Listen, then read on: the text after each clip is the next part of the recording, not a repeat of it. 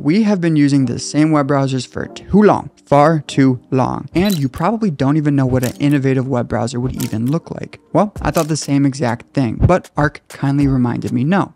Arc slapped me in the face with a dose of reality, and I can proudly say I am never going to go back to Chrome or Safari ever again. And you will probably feel the same way after this series, where I'm going to show you right now what it is like in the day of an Arc user, and I'm going to teach you how to master Arc in the following videos and probably redefine the way you interact and feel about the internet. Bold statement, I know. But if you're like me, you want to get to the point. So here are the main benefits of using Arc. Number 1, better tab management. Number 2, data privacy. Number 3, faster navigation. Number 4, better customization. Number 5, community. Yes, a community. And this company treats their users with respect, which I love. Now for the demo. Close your eyes. Hypothetical situation. It's the morning. You're about to get to work. You got your coffee. You're feeling motivated. You're on your way to the laptop. You open it up and boom, you're hit with last night's tabs. You know it was a good night when it's Netflix. I do need to get out more, don't I? Now, normally, what would we do? We would close our fun tabs and think, all right, I have to get to work. What do I have to get done? And then open those tabs accordingly. But with Arc, it's a little bit different. And all I have to do is go down here and click work. As you can see, the fun tabs are gone and the work tabs are available. These different groups of tabs are called spaces, and they're one of the core features of Arc, but more on that later. Now, if you're anything like me, working in silence makes you slightly depressed. So we're going to play some background music. Let's go on over to YouTube right here. And luckily I have a funky house mix queued up. We're going to play that. And then let's head to my company's website. And ooh, look what we have here. There's a movable picture-in-a-picture of the video or media that you're playing. You can leave this on if you want, pause it, fast forward it, resize it, move it around, etc. I'm going to go ahead and minimize it, and a nice little player pops down here so that we can quickly pause it whenever we want. And that is not the only thing we have quick access to. Naturally, since we're starting work, we're going to want to check two things: our email and our calendar. Hover over the Gmail tab and we'll see our most recent unread emails. We can also check what meetings I have coming up by hovering over the calendar tab.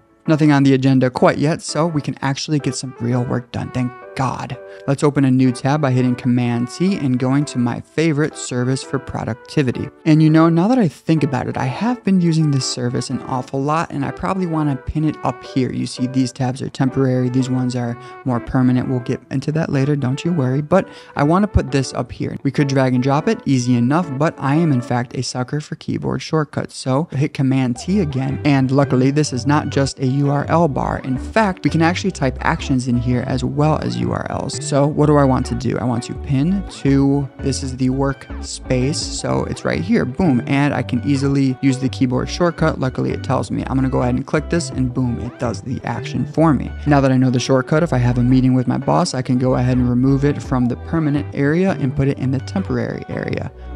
Phew, thanks Arc. Now that I'm all set up, I can hit Command S to remove the bar and I have the full screen to work with. And this is the end of the demo. But just so you know, Arc has a ton of other features, including split views, a screen capture tool which lets you take snapshots of live parts of websites and put them into what are called easels, which are basically these like collage boards of the internet that you can fill with different things. Like if you want to aggregate a bunch of news sources or create a mood board for a new kitchen you're working on, you can do that with easels. You have this thing called boosts, which lets you customize how websites look, and then you can share those customizations with other Arc users. There's a ton of ease of life features, like searching a specific website straight from the command bar, switching tabs very quickly copying the URL of the website you are currently on. I actually use this a ton for sharing. I could go on and on, but you get the point. And also there are these things called profiles, which let you have completely separate accounts for Arc with different histories, cookies, everything. And of course, there's the mobile app, which syncs to everything and lets you Arc on the go. I don't know if Arc is a verb yet, but it will be eventually. And I know, this might feel like a lot. It might feel very foreign and different, but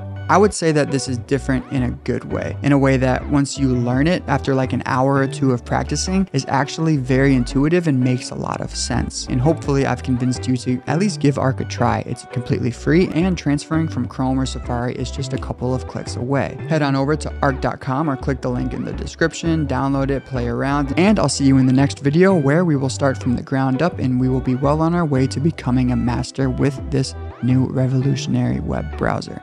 See you there. Peace.